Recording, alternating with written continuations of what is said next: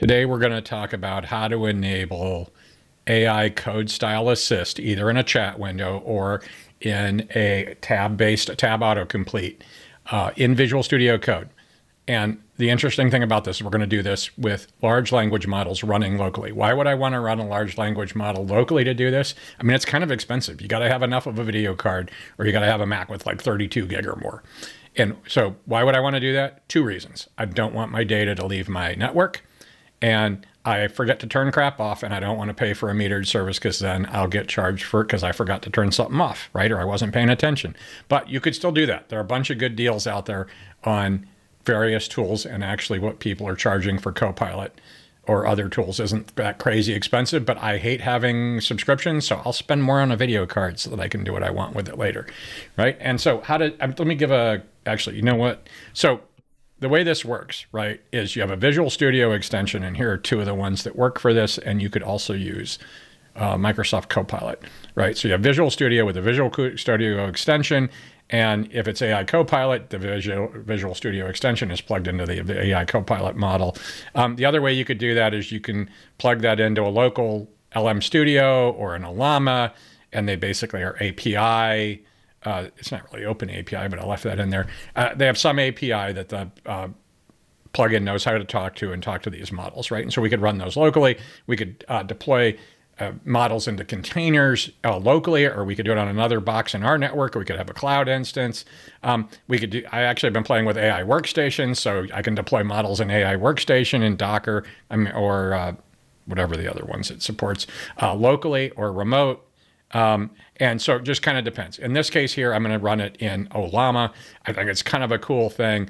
And we basically, based on the amount of video memory. So if I have a Visual Studio extension, like the one I'm going to use, basically you have two kinds of AI code assist that happen. One is chat, and the other is tab autocomplete. So chat is basically you go to another window where you highlight text and you put it into a chat window, and it's normal prompt-based a large language model kind of interaction. It's really cool. I'm super lazy, so I tend to use tab autocomplete. I just start typing kind of what I think I'm going to do, and it helps me out based on what's in the file and what's in the near file, other files.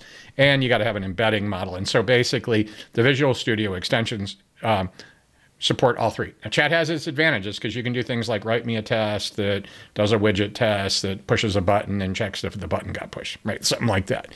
And you can do that in chat, whereas tab autocomplete, you kind of got to have some code that kind of does already what you want to do, or it'll just kind of fill in. Anyway, so those are the three. Now, locally, it's really expensive to run three models. I have one video card that can run really big models for that. Not big, but medium-sized models for what I want to do with that.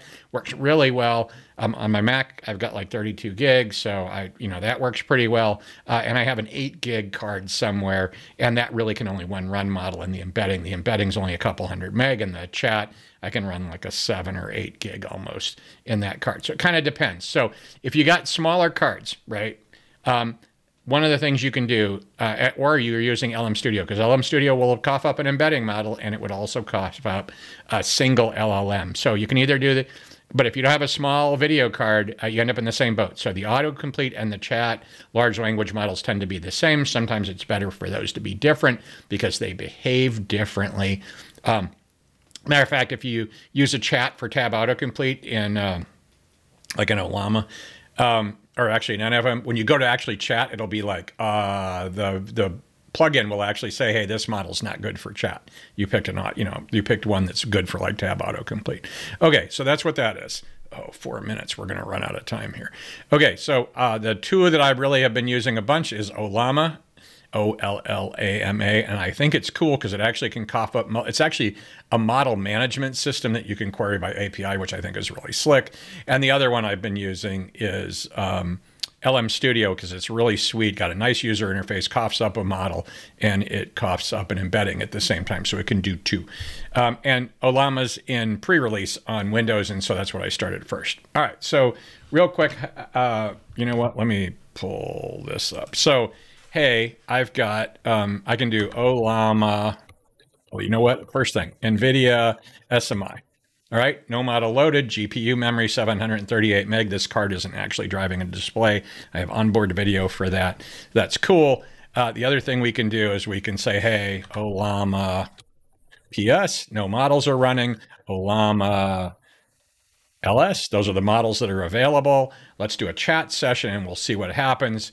And you can see here that I'm running an old style large card, but the blog articles I did were all with an 8 gig. Okay, so let me pull this up, what we can look at. So you can see here that Ollama actually can cough up a bunch of different models that are in its catalog.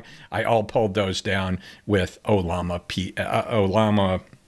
pull file that looks a lot like a Docker, right? Because I did Ollama PS and Ollama LS, and that feels like Docker, like a Docker interface. Okay, so if here I've got a chat window on the right-hand side, we're going to be able to type here. This is some random project of mine. And I was going to show code complete, but we're not going to have time because we're at 6 minutes. So I can say, write me a Dart unit test to do, and this really should be Flutter, button press widget, verify the button. I don't know, I'm making this up. All right, so what's going to happen here is, I don't know what model I just picked. I guess we'll find out in a minute. So it's off processing that, right? And in theory, if well, you know what? Okay, so here we go. So that actually had to load the model, right? So this is actually showing me how to write a Dart test that verifies a button press, all right? And you can see that it scrolls off down here. So let's cancel that. And let's, that model's already loaded, right? So if we were to, oh man, somewhere here there's a clear button. Anyway, new session. Okay, so we're going to start over in a minute. What I want to show real quick is we can do Ollama PS, and you can see a model's been loaded. It's 14 gig. This is a really big model, and I can get away with that because I have a 20 gig card here, old RTX, Titan RTX, which is Turing. And it's still good enough to do lots of cool stuff, and it's got lots of video memory, and I got it used. Anyway, okay, so that looks really cool, right? And so now let's run that thing again real quick. Let's say generate a unit test for Flutter that verifies button was pressed. So like I said, this thing, what had happened before? We had to actually load the model. And so you can see it's really fast, right? The model's loaded now, and the model will stay loaded for 15 minutes, and now I can do all this kind of copy and paste stuff. You can also do stuff like, oh man, what was it? It was Control L. Yeah. So you can actually highlight text in the text window here and copy. It'll automatically put it in the prompt, how do I check for files in a directory? Right? And there you go.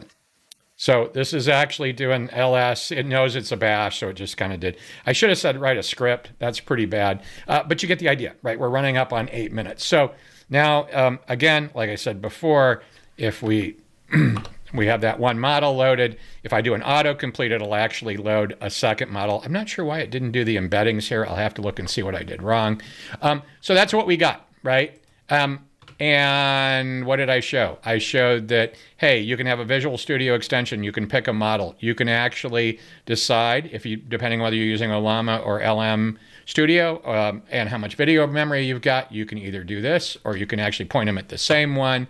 We looked at Ollama a little bit. We looked at LM Studio a little bit. And it turns out I'm out of time, so I can point you at this blog article, which is really cool, and this other blog article by that Joe guy, and yet another blog article by that Joe guy. And I hope this is useful to you. And if you want something in more detail, maybe I can do that around the config. I'll do another video later.